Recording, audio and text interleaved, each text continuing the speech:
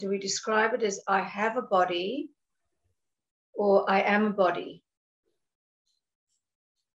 And I think that's a very interesting question. It's a philosophical question, but it's also about our sense of self.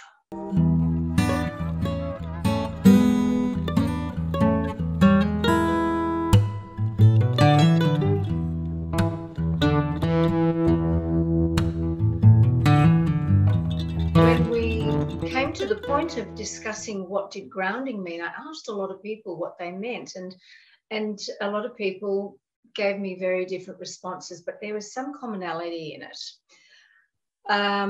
So the feeling of being grounded, the way that we use that term generally refers to a feeling of well-being. And it feels good. That feels good. I feel grounded. So people will often say that after a class, for example, the Feldenkrais class, they'll say, oh, I feel so grounded, or a functional integration session. There's other terminology that describes it also. So you use the term earthing. So apparently the term earthing also refers to the sense of grounding.